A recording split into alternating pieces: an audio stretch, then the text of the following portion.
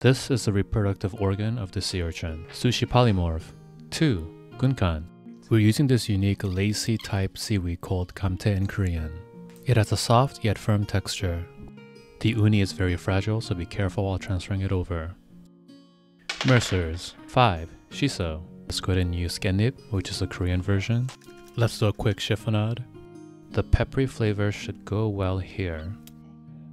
Finishing touches from the Magic Tavern. 3. Citrus. We have the softer Mayo lemon here, and the regular hard yellow lemon here.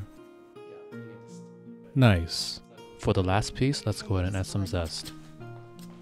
Let's give it a try. That's surprisingly really good. That's good. The creaminess of the uni with the roasted flavors of the kamte is a delight.